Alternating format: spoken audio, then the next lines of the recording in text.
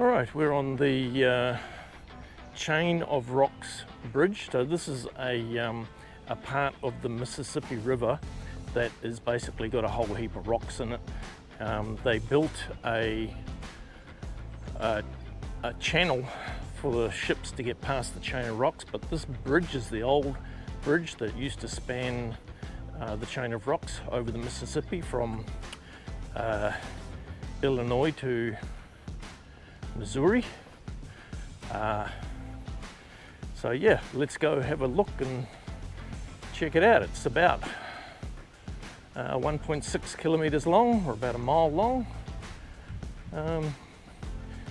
and of course it's no longer used, so it's part of a walking trail. We're on the way.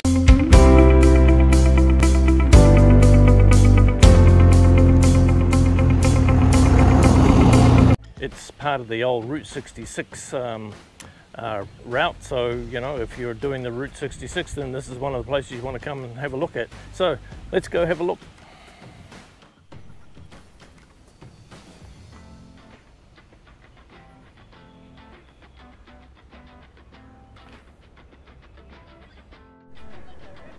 All right, so behind me is the state of Illinois. Over this side is Missouri. Of course, this here is the Mississippi River. Now the Chain of Rocks bridge, it's got an interesting thing. Halfway across, it actually changes direction.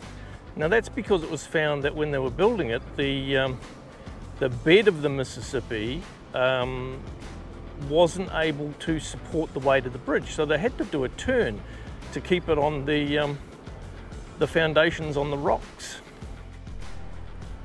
And of course the Chain of Rocks bridge has been replaced by a new bridge which is part of the interstate system.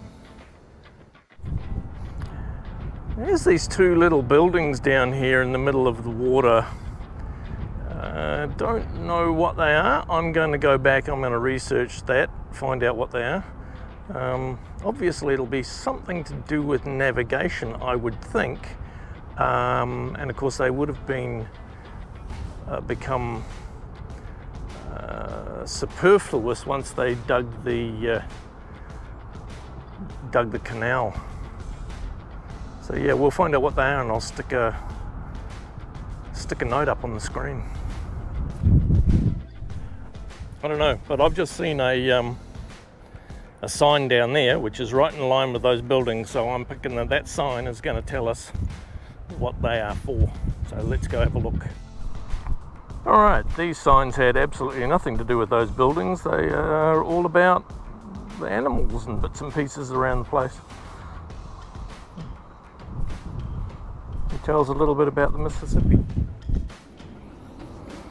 All right, this is the 22-degree bend.